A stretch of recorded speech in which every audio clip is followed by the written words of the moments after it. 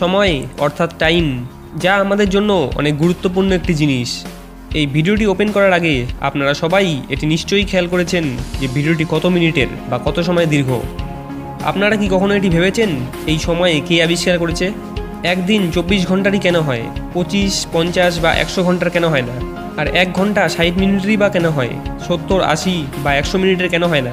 এছাড়াও 1 মিনিটই বা 60 সেকেন্ডের কেন হয়? সেটিও 70, 80 কিংবা 100 সেকেন্ডের কেন হয় না? এসব কখনো ভাবেননি, তাই না? আসলে ভাববার সময় কোথায়? এই মডার্ন যুগে অনেকের কাছেই এখন টাকার থেকে সময়ের দাম অনেক বেশি। তো যাই হোক, এখন যেহেতু আমি প্রশ্নটি করলাম একদিন 24 ঘন্টারই কেন হয়, এক্ষেত্রে আপনারা অনেকেই বলবেন এটা আবার কেমন কোশ্চেন? 24 ঘন্টায় একদিন হয় কারণ পৃথিবী তার নিজ অক্ষের চারিদিকে 360 ডিগ্রি ঘুরতে 24 ঘন্টা সময় লাগে। আর সেটাই স্বাভাবিক, কেননা আমরা ছোটোবেলা থেকেই ভূগোলে পড়ে আসছি যে পৃথিবী 24 ঘন্টায় তার নিজ অক্ষের চারিদিকে এক পাক খায়। এটি তো ঠিক আছে, এবার একটু প্র্যাকটিক্যালি ভাবা যাক। আমাদের এই প্রকৃতি, এই পৃথিবী, এই ব্রহ্মাণ্ড, এসব কি আমাদের তৈরি করা নিয়মে চলে? কখনোই না। এই প্রকৃতির একটি আলাদাই নিয়ম রয়েছে, যেখানে সিম্পলি পৃথিবী ঘুরছে, সেক্ষেত্রে একটি স্থান নির্দিষ্ট একটি টাইমের ইন্টারভেলে পুনরায় ওই স্থানে চলে আসে, যেখানে আমাদের তৈরি করা ঘন্টার কোনো ভূমিকাই নেই। চলুন আরেকভাবে বলি, এখন 60 মিনিটে 1 ঘন্টা হয়, যদি 60-এর বদলে 30 মিনিটে 1 ঘন্টা হতো, তবে সেক্ষেত্রে কি 24 ঘন্টায় পৃথিবী এক পাক খেত? কখনোই না, কারণ নেচার একটি আলাদাই নিয়ম ফলো করে। এই 24 ঘন্টার নিয়মটি শুধুমাত্র আমাদের সুবিধার্থে তৈরি করা হয়েছে। কিন্তু 24 ঘন্টাই কেন? এছাড়াও 1 ঘন্টা 60 মিনিট বা 1 মিনিটে 60 সেকেন্ডই বা কেন? এসব জানতে আপনারা ভিডিওটি লাস্ট অবধি অবশ্যই দেখবেন।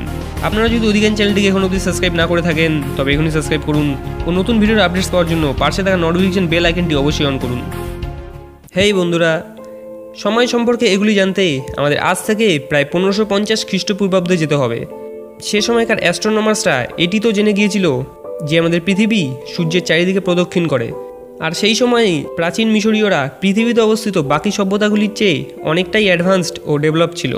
তারা সবার প্রথমে এটি অবজার্ভ করে যে দিন হচ্ছে, তারপর রাত হচ্ছে, আবার দিন হচ্ছে, আবার রাত।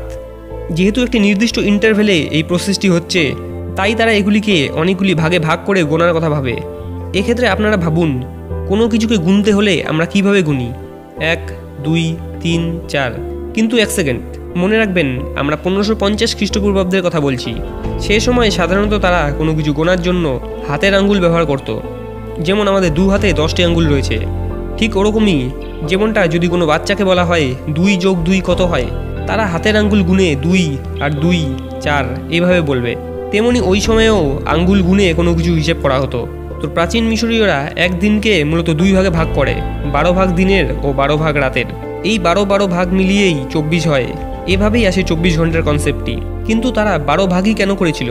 আমি প্রথমেই বলেছিলাম প্রাচীন মিশরীয়রা বাকি সভ্যতা থেকে অনেকটাই অ্যাডভান্স ছিল, যেখানে বাকি সভ্যতারা কাউন্টিংয়ের জন্য হাতের আঙ্গুল ব্যবহার করত, কিন্তু প্রাচীন মিশরীয়রা কাউন্টিংয়ের জন্য ব্যবহার করত আঙ্গুলের মাঝে থাকা জয়েন্টগুলিকে। যেমন আমাদের একটি আঙ্গুলে 3টি করে জয়েন্ট থাকে, সেভাবেই বুড়ো আঙ্গুল বাদ দিয়ে 4টি আঙ্গুলে মোট 12টি জয়েন্ট রয়েছে।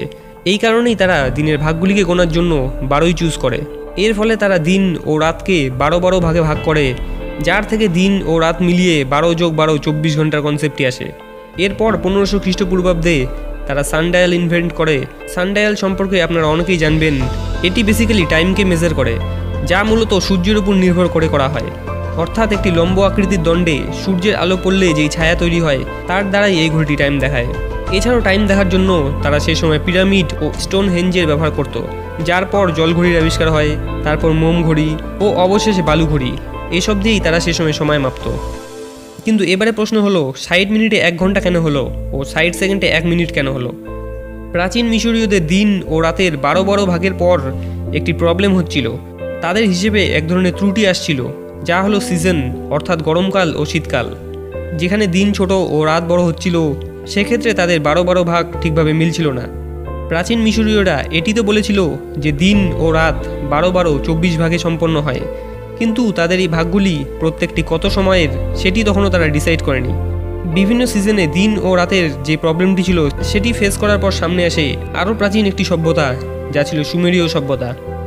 উপরে আমরা দেখলাম মিশরীয়রা কাউন্টিংয়ের ক্ষেত্রে 12কে অ্যাজ এ বেস হিসেবে মানত। আমরা ও বাকি সভ্যতারা 10কে অর্থাৎ ডেসিমেলকে অ্যাজ এ বেস হিসেবে মানি। কিন্তু এই সুমেরীয়রা 60 অর্থাৎ 60কে অ্যাজ এ বেস হিসেবে মানত। অর্থাৎ তারা সব রকম কাউন্টিং করতো এই 60s সিস্টেম অর্থাৎ সেক্সাগেসিমাল সিস্টেমে, যেটি তারা ম্যাথমেটিক্স ও অ্যাস্ট্রোনমিতেও ব্যবহার করত। তাদের মতো 60 একটি ম্যাজিক্যাল অর্থাৎ চমৎকারী সংখ্যা। যেমন 360 ডিগ্রিতে একটি পূর্ণবৃত্ত সম্পন্ন হয়, আবার 6 বার 60 যোগ করলে 360 হয়। এছাড়াও পৃথিবী সূর্যের চারিদিকে প্রদক্ষিণ করে। সেক্ষেত্রে যদি পৃথিবী দিনে 1 ডিগ্রি ঘোরে, তবে সূর্যের চারিদিকে সম্পূর্ণ এক চক্কর কাটতে লাগবে 360 দিন, যা অ্যাপ্রক্সিমেটলি 365 দিনের সমান।